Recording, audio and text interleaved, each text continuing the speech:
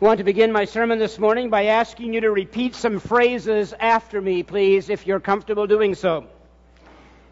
I affirm my right. I affirm my right. To disagree with some sermons. To disagree with some sermons. I can disagree. I can disagree. And still be part of this church. And still be part of this church. Brent can be wrong. Brent can be wrong. And still be my pastor.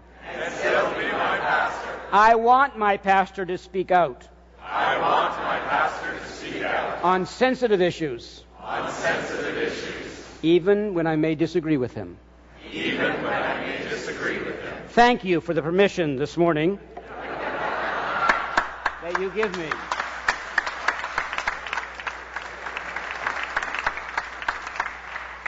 Sex today is a difficult topic for many churches and for our society in general. It is uncomfortable for us to talk about sex, and in particular for us to talk about it in church. I'm sure that even with the advance notice that we were going to cover this topic today, some of you weren't aware of it. You may have brought family or friends, and you're thinking to yourself, oh my God.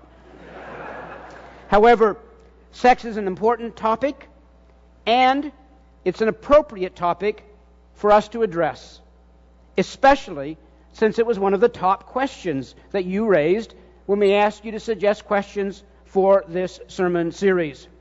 So, if you don't like the fact that we're addressing it, blame it on the person sitting beside you this morning.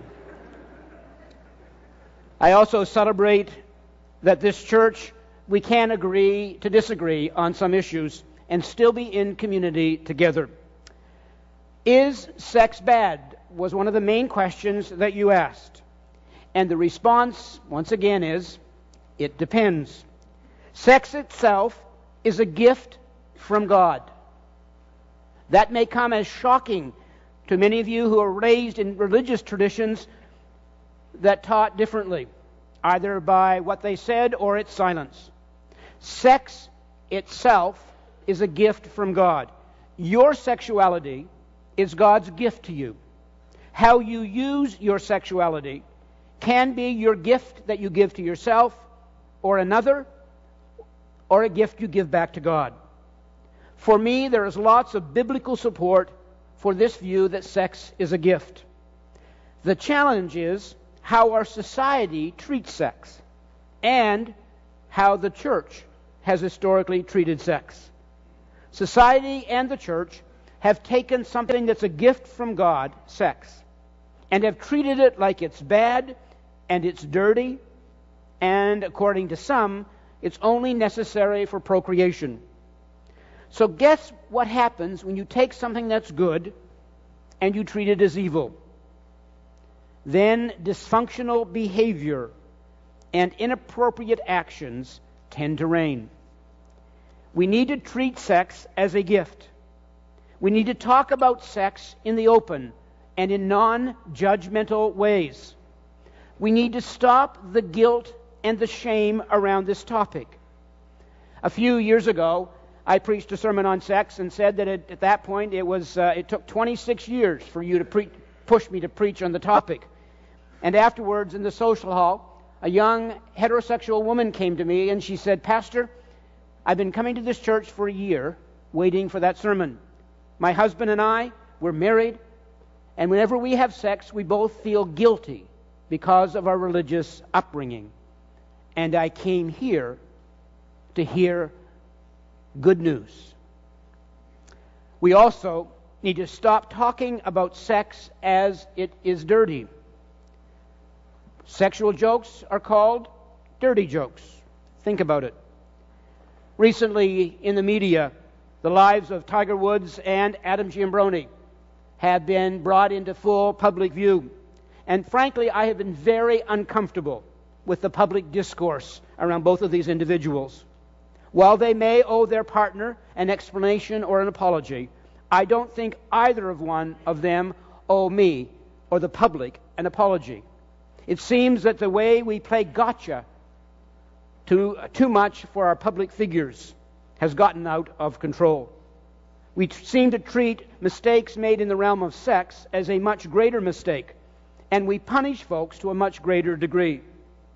I'm much more concerned with how athletes model nonviolence than I am concerned about who they sleep with. And I'm much more concerned about how a politician advances human rights and works on eliminating poverty than I am about who they sleep with. In order for sex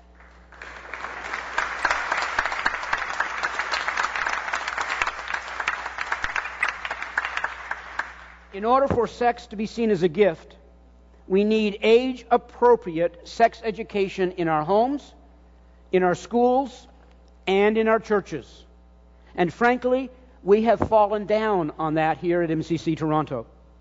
We need to talk about what is sexual health, what is sexual healing, and yet we're embarrassed to even use the correct words to describe parts of the human body and to describe certain sexual practices. What does our spirituality say to our sexuality? What does our sexuality say to our spirituality? Now, yes, there are certain things that are clearly, in my opinion, inappropriate sexual behavior. However, there is also way too much judgmental behavior going on. Think about it. When there are certain sexual behaviors that aren't personally your preferences, then we tend to label them either funny or kinky, both of which are judgmental labels and inappropriate for people of faith. We may not be into them, that's okay. We may not even understand them, that's okay. But we do not have the right to judge others. I told you about a few years ago when John and I went on a trip to Paris as a gift from some of you.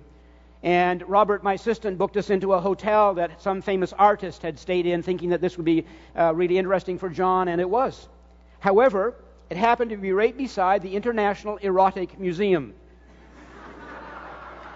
So every day as I walked by and looked in the window, I was interested. And finally, I just had to go in.